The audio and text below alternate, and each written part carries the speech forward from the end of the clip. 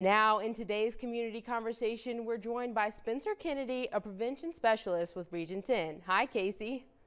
Thank you so much, Amaya. So, October 28th, National Drug Take Back Day, and we've been talking about why it's so important. Tell us a little bit more about what that means.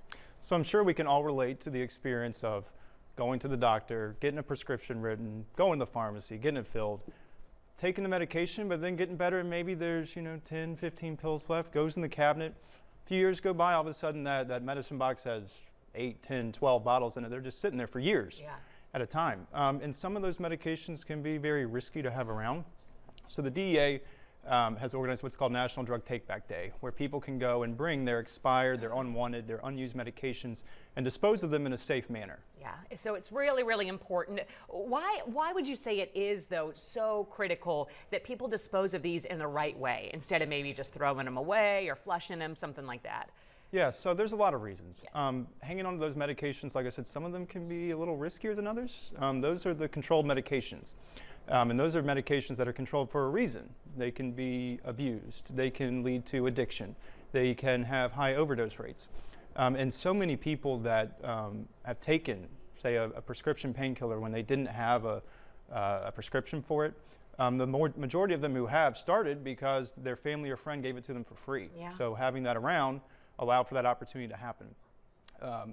And we want to be able to stop that from happening. Yeah. We've lost so many people to overdose or addiction. Getting these medications away from a cabinet or a closet or anything like that, and disposing of them in a safe way that's not damaging the environment, or perhaps can lead to someone going through your trash and going through that and finding it that way. That way it's safe. Yeah. And it's not just medications like that. It could be really any medication that someone might stumble into accidentally, especially children. The amount of calls the Poison Control Center gets for children, accidentally getting in this medication and ingesting it in some manner is staggering. Yeah. And that's a big danger. So making sure that we're not having these medications out in a way that people can grab them either intentionally or accidentally, and getting rid of them in a safe way. Yeah, so it's something that just makes things safer for everyone, really.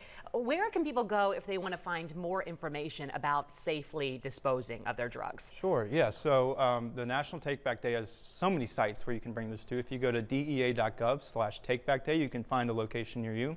If that's not something you're maybe quite wanting to do, you can go to region10.org/do-your-part, and through that you can pick up a medication lockbox, something you can still keep your medicines, but they're more secure in that way.